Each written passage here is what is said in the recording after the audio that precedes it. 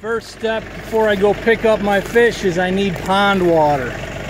I got this big container strapped to the tractor.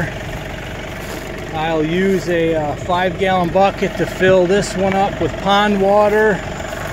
We got a counterweight back there to spade because it's going to be heavy. Nothing is easy back here.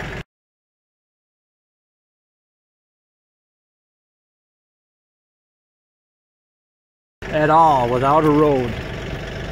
Absolutely nothing. So I'm winging it like this, and I'll bring it back this way. I'm gonna have to set that bucket on my pickup truck and gently slide it on when it's full of water.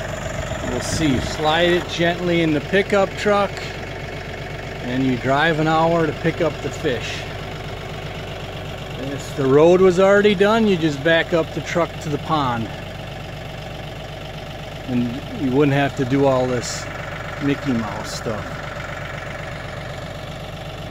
Now here's the trucks rolling in. He's taking names, getting set up for everyone to pick up their fish. Very nice. Here's our tanks here, loaded with fish. Well, they all went down to the bottom. What you got in the net there? These are largemouth bass. Little bass. All right. And they're Time to bagging stock the them up on pond. the back. If you want to see the grass carp they've got back there. All right. Just counting out someone's bass right there. Cute little things.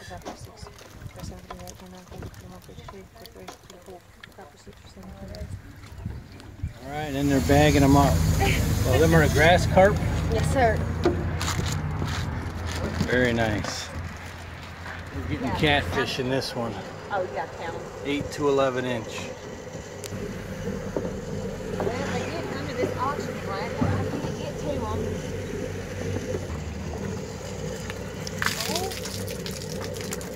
2, 3, 4, 5, 6, 7, 8, 9, 10, 11, 12, 13, 14, 15, 16, 17, 18. All right, catfish on. And there's a red ear.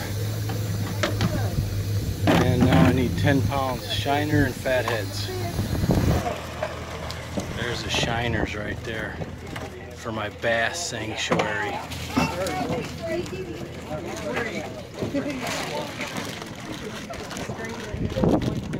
Alright, loaded back up off the pickup. I really gotta hustle. These fatheads are running out of air. I think they lost some water, so heading back out to the pond.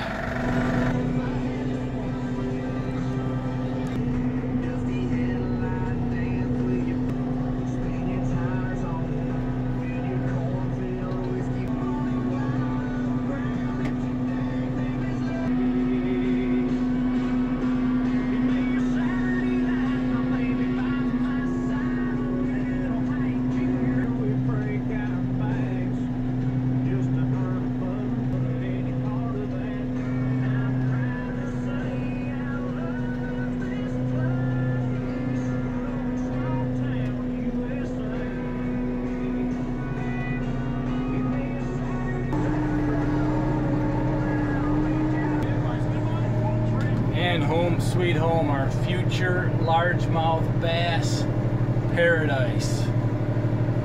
There we go. Fish, I just let them out. A few different spots along the shoreline. Alright, just let the bait fish out. I'm stocking 18 catfish and 10 pounds of fatheads and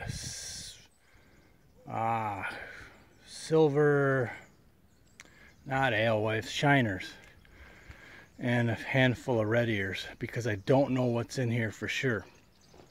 I know there's bass in here because I've caught one, and he's told me there's bass in here, and an old timer told me there used to be gigantic catfish in here, but I just don't know. It's been fished pretty hard.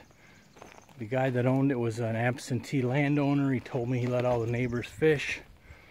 So I don't know if they cleaned this thing out or if they did catch and release, but we're south, and people that have asked on our other property to come fish or who used to fish it would keep everything they kept and ate it. So That's why I'm putting 10 pounds of bait fish in here. I already know there's bass. I'm sure I'll catch a few bass from our other pond and put them in here also this spring.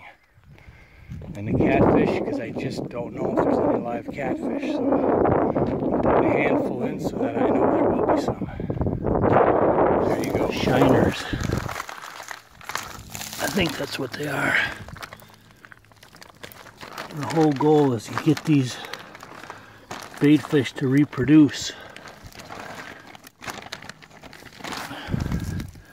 There you go. And keep having food for the bass. Grow them big. Ponds are just like deer hunting, man. You gotta take the time and grow them big. Keep them fed. Cull the fish if there's too many. So maybe this summer you'll see me catching the biggest bass of my life out here. Who knows? All right, that's it for the fish stocking adventure.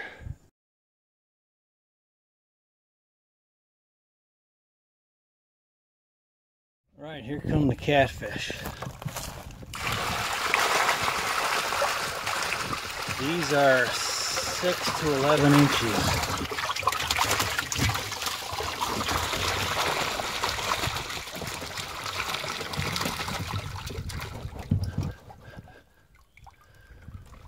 There you go. Grow big and be strong.